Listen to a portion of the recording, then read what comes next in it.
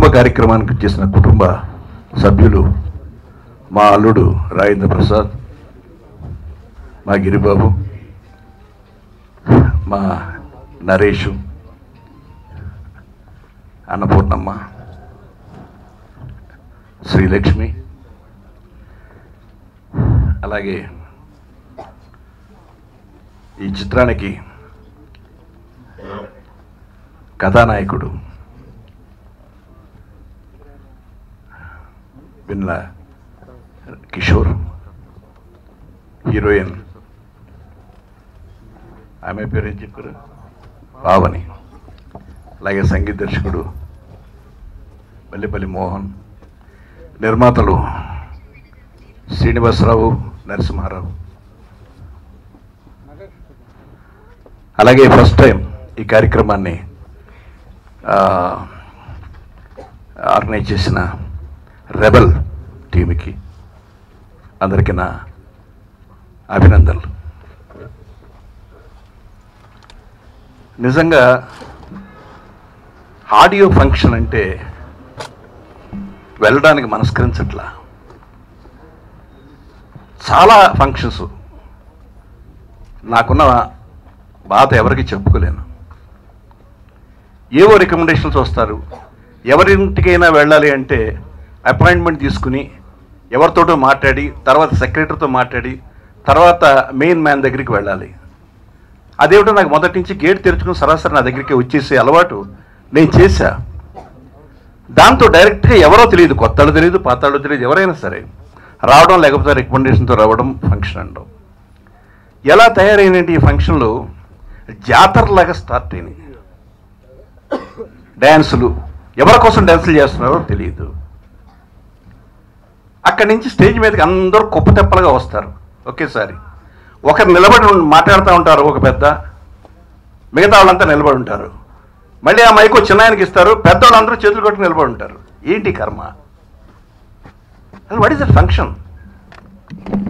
మనం ఎక్కడో ఫంక్షన్స్ చూసి, ఆస్కార్ ఫంక్షన్ చూసి ఇలా ఉంటాయని, ఆస్కార్ ఫంక్షన్లో ఇచ్చేవాడు ఒకడే ఉంటాడు, తీసుకునేవాడు ఒకడే ఉంటాడు. మాట్లాడేది థ్యాంక్స్ ఫర్ దిస్ అవార్డ్ అంటారు, అంతే. గంటల గంటలు మాట్లాడరు. పులిని చూసి నక్క వాత పెట్టుకున్నట్టుగా ఈ ఫంక్షన్స్ అనేవి తయారైన తర్వాత నిజంగా నేను వెళ్ళడం మానేశాను. కానీ ఇండస్ట్రీతో నాకున్న అనుబంధాలతోటి, నా శిష్యులతోటి కొన్ని తప్పవు నాకు. ఇవాళ ఇక్కడ కూర్చుని ఈ ఫంక్షన్ చూస్తుంటే నిజంగా ఇందాక గిరిబాబు చెప్పినట్టు ఇది ఒక ఫ్యామిలీ కూర్చుని మాట్లాడుకుంటున్నట్టుగా ఉంది. రియల్లీ ఇది చక్కని వాతావరణం. 10 కుర్చీలు వేసి వచ్చిన ముఖ్య అతిథుల్ని 10 మందిని కుర్చీలో కూర్చోబెట్టి, ఆర్టిస్టుల్ని కూర్చోబెట్టి, వాళ్ళు కనీసం సినిమాలో మీరు ఏ మీడియాలో కావాలనుకుంటున్నారో ఆ మీడియాలో, సినిమాలో ఎవరున్నారో అందరూ కనిపిస్తారు. ఇలాంటి ఫంక్షన్లే జరగాలని మనస్ఫూర్తిగా కోరుకుంటున్నాను. ఇక నిజంగా నేను నర్సరావుతో చెప్పాను, నర్సరావు 6:30కి బయలుదేరి 7 o'clock వస్తాను, 8 o'clock నన్ను పంపించేసి నేను ఎవరినో ఇంటికి భోజనానికి పిలిచాను అని చెప్పి కరెక్ట్గా 7:45కి మీరు కారెక్కేస్తారు సార్ అన్నాడు. కానీ ఇక్కడికి వచ్చిన తర్వాత మొత్తం ఇంత ఫ్యామిలీని విడిచిపెట్టి నా పని కోసం నేను వెళ్ళిపోవడం అనేది, నర్సరావు సినిమాకి ఇంతమంది కుటుంబ సభ్యులను వదిలిపెట్టి వెళ్ళడం అనేది చాలా తప్పని అస్సలు నోరెత్త కూడా చూసింది. No regrets. చాలా ఆనందంగా ఉంది, చాలా ఆనందంగా ఉంది. చాలా రోజుల తర్వాత, చాలా సంవత్సరాల తర్వాత గ్యాప్ తోటి డార్లింగ్ నర్సరావు సినిమా చేశాడు. గ్యాప్ అంటే తనకు వచ్చిన గ్యాప్ కాదు. నిజంగా నాకు తెలుసు, నరసింహరావు దగ్గరికి ఎవరు అప్రోచ్ అయినా, ఏ సినిమా తీయాలనుకున్నా నా దగ్గరికి వచ్చి చెప్పకుండా ఉండడు. మీకు తెలుసు నాకు చాలా ఆత్మీయుడైన శిష్యుడని. అతనే వద్దనుకునే చాలా ఉన్నాయి. ఎందుకంటే భయం వేస్తుంది, చిన్న సినిమా ఎవరితో నా స్టార్ట్ చేయించాలంటే అది ఎక్కడ ఆగిపోతుందో తెలియదు. ఒకవేళ సినిమా కంప్లీట్ అయినా అది రిలీజ్ అవుతుందో లేదో తెలియదు. ఒకవేళ రిలీజ్ అని పెట్టుకున్నా థియేటర్లు ఇస్తారో లేదో తెలియదు. అంటే అలాంటి పరిస్థితికి తెలుగు ఇండస్ట్రీ వచ్చేసింది కాబట్టి, అలాంటి దారుణమైన పరిస్థితికి తెలుగు ఇండస్ట్రీ వచ్చింది కాబట్టి అలా ఆపుకుంటూ వచ్చాడు. మా ఎర్రబ షూటింగ్ జరుగుతుండగా అప్పుడు చెప్పాడు, ఇట్లాగా వచ్చారండి, సబ్జెక్ట్ సెట్ అయితే చేద్దాం అనుకుంటున్నాను అని చెప్పి. తర్వాత సబ్జెక్ట్ చెప్పాడు నాకు. నరసరావు, ప్రొసీడ్ అవు నువ్వు. మళ్ళీ ఇన్నాళ్ళ తర్వాత చాలా చక్కని సినిమా ఇచ్చాడు అని అంటారు. దీంట్లో తెలియకుండా ఒక గొప్ప సెంటిమెంట్ ఉంది ఎలకలోను. అది ఈ సినిమా చూసిన వాళ్ళకి తెలుస్తుంది. ఒక మనందరికీ ఆదిదేవుడు విఘ్నేశ్వరుడు. ఆ విఘ్నేశ్వరుని తిడితే విఘ్నేశ్వరుడు సైలెంట్గా ఉండొచ్చు, కానీ ఆయన కావలసిన బంటు ఎలక సైలెంట్గా ఉంటుందా? పాపం నోరు పారేసుకున్నాడు వెన్నెల కిషోర్. మామూలుగా దొరికిపోవడం కాదు, అసలు మామూలుగా దొరికిపోవడం కాదు, అంత ఉంది సినిమాలో. దానికి ఎలక ప్రధాన పాత్ర. ఎలక గ్రాఫిక్ చేయించాలి. సినిమాలో ఎక్కడొచ్చినా ఎలక వస్తుంది. ఒక బడ్జెట్ పిక్చర్లో ఒక ఎలకని, అంటే మామూలు గ్రాఫిక్స్ చేయడం వేరు, ఒక క్యారెక్టర్ క్రియేట్ చేసి ఆ క్యారెక్టరే త్రూఅవుట్ ది సినిమా వెళ్ళేటప్పుడు చాలా కష్టమైన వర్క్ అది. దీనికి దొరకాలంటే ఆ క్రియేటివిటీ ఉన్న కుర్రాడు కావాలి. ఇటు ఫస్ట్ నాకు దొరికాడు సత్య. వాడితో కాకి చేయించాను నేను ఎర్రబస్సులో. కాకి చేసాడు కాబట్టి ఎలా ఖచ్చితంగా ప్రమాణం చేస్తాడు అనుకో. చాలా అద్భుతంగా చేశాడు ఎలక. అది చేస్తూ ఉండగానే అఖిల్ సినిమా వచ్చింది అతనికి, అతని వర్క్ను చూసి. అంటే ఇవాళ గ్రాఫిక్స్ మనం లండన్ వెళ్ళాలి, బాంబే ఉండాలి, లేకపోతే హాలీవుడ్ని తెప్పించుకోవాలి అనుకుంటున్నాం, నిజమే. కానీ ఇక్కడ కూడా మనకి చాలా గొప్ప వాళ్ళు ఉన్నారు. బట్ వాళ్ళకి ఫెసిలిటీస్ మనం ఇవ్వగలిగితే. ప్రొడ్యూసర్ ఇచ్చిన డబ్బుతో తన రూపాయి తీసుకోలేకున్నాడు, మొత్తం తనకు కావాల్సిన ఎక్విప్మెంట్ అంతా కొనుక్కున్నాడు. అది వాడి క్రియేషన్. నిజంగా అద్భుతంగా చేశాడు ఆ ఎలక. దీన్ని ఏదో కోట్లు ఉండి 100 కోట్లు 200 కోట్లు 300 కోట్లు ఖర్చు పెట్టి గ్రాఫిక్స్ తీయడం వేరు, దాని స్టాండర్డ్స్ వేరు. కానీ ఒక బడ్జెట్ సినిమాలో గ్రాఫిక్స్ త్రూఅవుట్ సినిమాలో ఉంటూ చేసుకురావడం అనేది సామాన్యమైన విషయం కాదు. పైగా నరసింహరావుకి ఫస్ట్ గ్రాఫిక్స్ సినిమా ఇది. సో దాన్ని బట్టి ఎంత కష్టపడ్డారో చూడండి.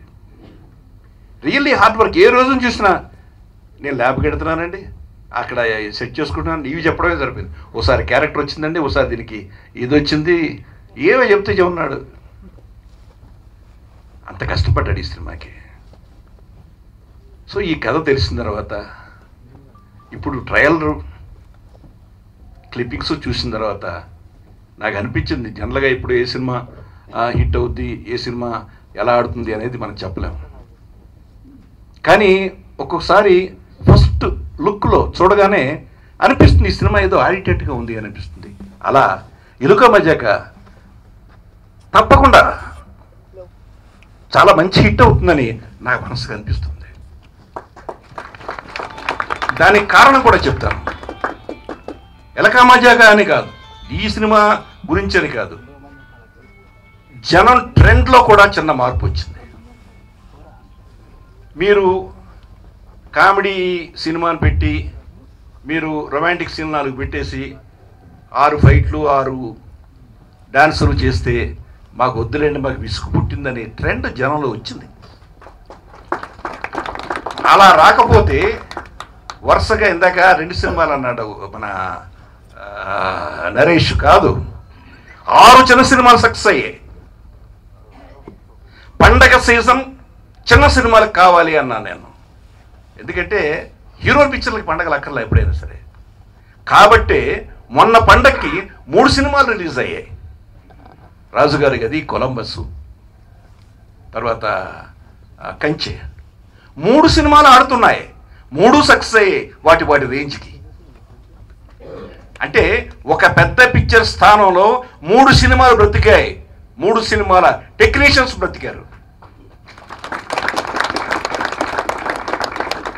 అందుకే చిన్న సినిమా బ్రతకాలి అంటే దానికి థియేటర్లు కావాలంటే డేట్లు కావాలి.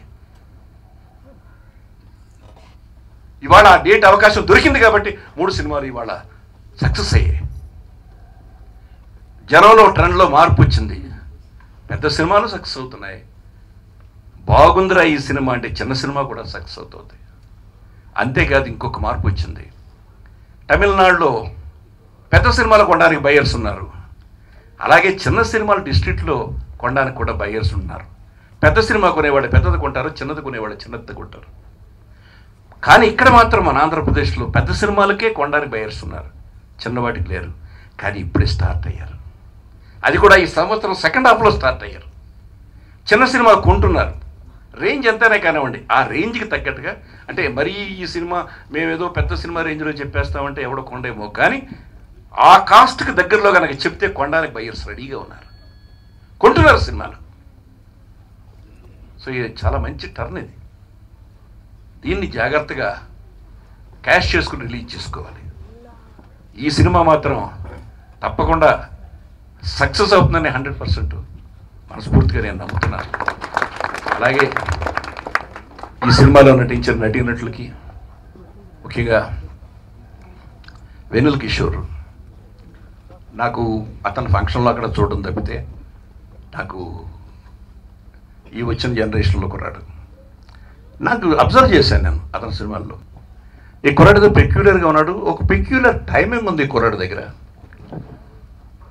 ఎందుకంటే కమెడియన్స్ అంటే రకరకాల కమెడియన్స్ ఉన్నారు. అరిచి కీచుకుని ముక్కులో వేలు పెట్టి వాసన చూసినా కూడా నవ్వుతారు జనం. అది కామెడీ అనుకోవడానికి లేదు. ఒక్క ముఖ కవళికలతో నవ్వించడం వేరు. ఒక రేలం గారు చేశారు అద్భుతమైన, అది ఒక గొప్ప అసెట్. ఆయన జస్ట్ ముఖంతో, కాలు కదిలించలే, చెయ్యి కదిలించలే, ఓన్లీ ముఖంతో ఆయన నటించాడు. ఎన్ని సినిమాలు చేసినా సరే మహా నటుడిగా మిగిలిపోయాడు ఆయన. అట్లాగా కమెడియన్కి టైమింగ్ ఇస్ మోర్ ఇంపార్టెంట్. అన్నింటికంటే కష్టమైంది ఏమిటి అంటే, నాకు తెలిసి నా అనుభవంలో కామెడీయే చాలా కష్టమైంది నటించడం. పేతాస్ ఉందనుకోండి, ఏడ్పించే సీన్లు కొంచెం అటు ఇటు అయినా కూడా పర్వాలేదు, వెళ్ళిపోతాయి. సీరియస్గా అరిచే సీన్లు అనుకోండి, 2 అరుపులు అరిస్తే అబ్బో గొప్పగా నటించేసాడు అనుకుంటారు. కానీ కామెడీ అనేది ఎంత జాగ్రత్త అంటే, మన ఇంట్లో వేసుకునే కూరలో ఉప్పు కొంచెం ఎక్కువైతే ఎలా తినలేము, ఉప్పు తక్కువైతే ఎలా తినలేము, అలాగే కామెడీకి చాలా మోతాదు అవసరం. ఇది తీసే దర్శకుడికి తెలియాలి, చేసే ఆర్టిస్ట్కి తెలియాలి. అలా తెలిసిన వాడే చాలా కాలం నిలబడగలుగుతాడు. ఇవాళ దగ్గర 30 సంవత్సరాల నుంచి మా అల్లుడు, అలాగే దగ్గర 30 ఏళ్ళ నుంచి వీళ్ళందరూ చేస్తున్నారంటే it's not just ordinary job. Comedy చేయడం అనేది చాలా కష్టం. కామెడీ సినిమా డైరెక్ట్ చేయమనండి, చాలా కష్టం. ఏ సినిమానే డైరెక్ట్ చేయగలరు. కామెడీ సినిమా ముందు డైరెక్టర్కి టైమింగ్ లేకపోతే ఆర్టిస్ట్కి టైమింగ్ రాదు. అందువల్ల చాలా కష్టసాధ్యమైంది. 75 సినిమాల్లో ఎన్ని సినిమాలు సక్సెస్ఫుల్ పిక్చర్స్. రేలంగి నరసరావుతో సినిమా తీసిన ఏ ప్రొడ్యూసరు, నాకు తెలిసి నష్టపోయిన ప్రొడ్యూసరు ఇండస్ట్రీలో లేడు. ఇది చాలా రేర్ రికార్డ్. అందులో 35 సినిమాలకి మా అల్లుడు. నువ్వు ఒక 20 చేసావా? 20 సినిమాలు ఆగారు. చంద్రబాబు 24 అయిపోయి, ఇక్కడే అయిపోయింది 70, ఈ 40. నేను అనుకునేవాడిని హయ్యెస్ట్ నెంబర్ ఆఫ్ పిక్చర్స్ చేసింది హీరోలతో నాగేశ్వరరావు గారితో నేనే, 26 సినిమాలు. అది పెద్ద కౌంట్ అనుకునేవాడిని. కానీ ఇప్పుడు 35 పెద్ద కౌంట్ నరసింహరావు. అది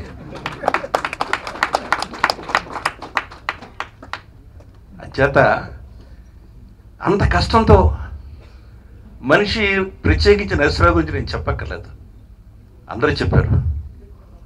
ఎంత సిన్సియరో, ఎంత డెడికేటెడో నాకు తెలుసు. అలాంటి డెడికేటెడ్ 10 మంది చాలు సంవత్సరానికి 20 సినిమాలు ఇండస్ట్రీకి ఇవ్వడానికి. అంచేత నాకు మనస్ఫూర్తిగా ఈ సినిమా మీద ఎంతో మమకారం, సక్సెస్ కావాలని మనస్ఫూర్తిగా కోరుకుంటున్నాను. అలాగే నిర్మాతలు చాలా ధైర్యమైన నిర్మాత నరసింహరావు కానీ ఆయన శ్రీనివాసరావు గారు కానీ చాలాసార్లు నా దగ్గరికి వచ్చారు. వాళ్ళకి ఏంటంటే మంచి సినిమాలు తీయాలి, లేకపోతే వాళ్ళు నరసింహరావు ఎందుకు చూస్ చేసుకుంటారు. ఇవాళ ఎవరో లేటెస్ట్గా సక్సెస్ అయిన వాళ్ళు ఒకటో రెండో చిన్న సినిమా తీసి వెంటనే పెద్ద రేంజ్కి వెళ్ళిపోతారు కదా డైరెక్టర్. ఒక సినిమా తీస్తే రెండో సినిమాకి అలాంటి వాళ్ళు ఎత్తుకునేవారు. అట్లాగే ఇక్కడ ఉన్న వాళ్ళు అన్నపూర్ణ ఎన్ని సినిమాలు చేసిందో అనుసరవద్దు.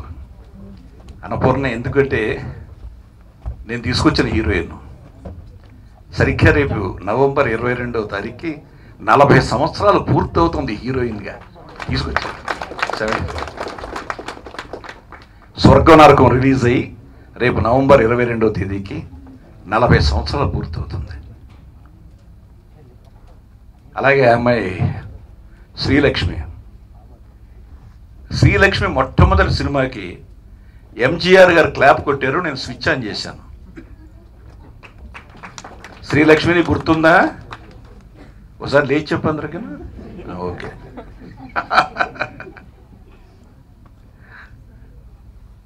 ఒకనాడు హీరోయిన్గా చేసి సక్సెస్ అయిన నటి. కామెడీ ఆమె చేయదు. అసలు అమ్మాయిలోనే ఒరిజినల్గానే కామెడీ ఉంది. ఎందుకంటే ఏం మాట్లాడినా అలాగే ఉంటుంది, సినిమాలో క్యారెక్టర్ అలాగే ఉంటుంది, ఆ తింగరతనం అలాగే ఉంటుంది. ఎంత న్యాచురల్గా ఫీల్ అవుతాయి. ఎన్నిసార్లు చూసినా నేను ఈ కామెడీ సీన్స్ వస్తూ ఉంటాయి, అవి వచ్చినప్పుడు ఆమె అంటే నవ్వుకుంటూ ఉంటాం. అలాగే ఈ సినిమా మ్యూజిక్ డైరెక్టర్కి, టెక్నీషియన్స్కి, కెమెరామెన్కి, కెమెరామెన్ రాజుకి అందరికీ మనస్ఫూర్తిగా అభినందనలు చెప్తూ వాళ్ళ కృషికి తొందరలో ఫలితం దక్కాలని భగవంతుడు కోరుకుంటూ సెలవు తీసుకుంటున్నాను. Thank you very much. మంచి రేస్ ట్రాక్ కావాలి, మంచి స్క్రిప్ట్, ఇవన్నిటినీ అందించినటువంటి గొప్ప దర్శకులు మన ముందున్నారు, ఎంతోమంది ఉన్నారు.